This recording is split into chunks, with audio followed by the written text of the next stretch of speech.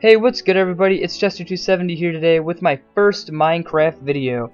Now I'm going over Redstone and how to use it and how to make it work and pretty much what it does. Now I'm just laying it down here, showing you guys how it's used, what it's used, what it's used for. And it's placed in the ground to carry an electrical charge and can also be used to help your potions out. I'll go over a potion video later, but I'd prefer not to do it in this video because I don't want everything crammed up. Now, things you can do with redstone, you can do the most amazing things. I saw this guy build a calculator on this game with redstone. I don't know how to do that, probably never learn. I've seen people make guns and all sorts of stuff out of redstone. So to make redstone work, you'll need a lever, a button, a pressure plate, a redstone torch, or a tripwire hook. Any of those 5 things will work, or you could use all 5 if you want to get really creative and inventive. I'm not too good with it. There's also another thing, but I didn't go over this video. It's called railcart detector, but I didn't go over it because I didn't really think about it, and it's a little more complicated. So, as you can tell, redstone lights up when you have something connected to it and you're powering it. So I placed that a pressure plate, because when you step on a pressure plate, it powers if anything steps on a pressure plate. Same with the lever, or not same with the lever, but levers are used like switches at home. They stay on until you turn it off, and they stay off until you turn it on.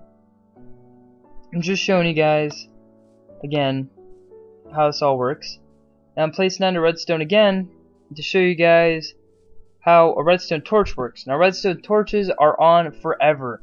There is a way to invert redstone torches so they're off until you turn on a button or something to make them work, but that's going to be in a different video because it is kind of complicated. I'm showing you guys here that, as you can tell, it's placed 1 block away and it's not working. They have to be placed right next to each other for it to work, and that's why I always have a lot of trouble making redstone look good in a house. So I'm going to be going over the button. Now the button has to be placed on an object. It cannot be placed in the ground. And they are kind of a pain in the ass to use. Sorry to swear, but they are kind of a pain to use. And I only use them for doors and sometimes for traps.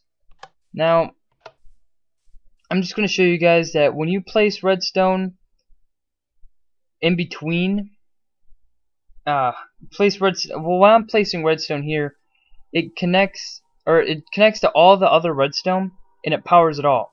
So as you can tell, that redstone torch that's on right now is powering all that redstone. Now I'm going to press the button and it's going to turn it all on. I switch the lever, turns it all on, and I stepped on the pressure plate, turns it all on. And when you step on the pressure plate, if it's not connected, it's not going to work. And I'm going to flip the switch. Since those are all connected but not connected to the pressure plate redstone, it doesn't work. Same with the button. It doesn't turn on the rest of the redstone. Sorry, I had some trouble turning on this button. I hate buttons. But again, it doesn't work unless it's all connected. So I'm just going to place another redstone torch here and show you guys that the redstone torch is pretty good. It's my favorite. So what is this for the redstone torch? What it says is consistently sends an electrical charge, or it can be used as a receiver/transmitter.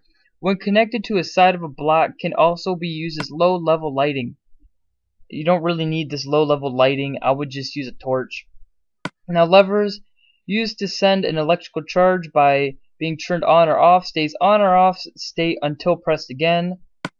Buttons use an electrical charge by being pressed, stays activated for approximately a second before turning off. And a pressure plate is used or is powered when an animal, a player, or a monster steps on it, or there's also blocks that can activate them.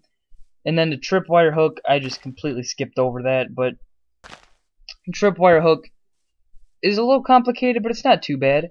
So I'm going to be placing tripwire hook right here, and as you can tell, not as you can tell, I'm sorry, but it's not working right because you need a string, and you find string under materials. Now when you find string, you place the string in between the tripwire hooks, not on the tripwire hooks themselves. So that didn't work at all. So you have to have at least 3 spaces in between the 2 blocks that you have them connected to. Now the string ended up connecting to the tripwire hooks, and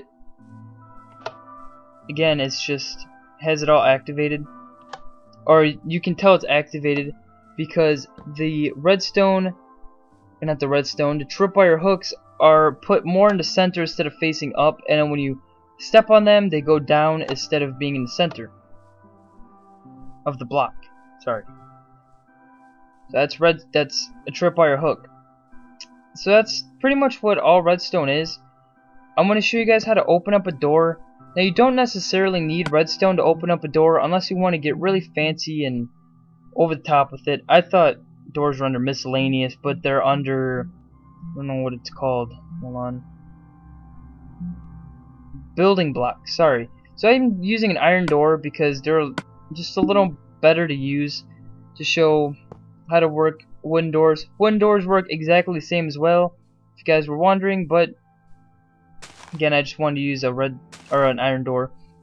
Now I'm just going to build a little model of maybe someone's front door or back door or something. Now when you place a button on the side, it will open it. It doesn't matter what side, any side. Pressure plate in the floor, it will open it, and switch on the right side or left side or on top or on the floor. It'll all work. I was going to place a tripwire hook, but I messed up here and I got really confused. Tripwires just came out for a PlayStation with the title update 14. So I wasn't really paying attention when that update came out because I wasn't playing too much anymore because I got bored of the game. But after that update I got pretty excited to play again. So as you can tell, this tripwire is not opening up that door. So I was trying to connect some redstone to show you guys, but again the redstone won't turn on the door, or open up the door, sorry. It doesn't open up the door, and again I'll place another block and it still won't open up the door. Now if you're confused by this, redstone has to be pointing towards the object you want working. So if you want a door working, you have to have the redstone facing towards the door. If you want a dispenser working, it has to be facing towards the dispenser. Now when I flip on that, when I step on that trip hook, it works great. So thanks everybody. I know this may have been a confusing tutorial, but I'm sorry, I'm not too good with describing redstone. I find it a little tough.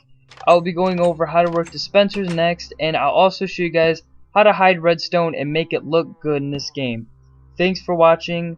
Please like, subscribe. If you have any questions, send me a message through Twitter, through email, or send me a friend request.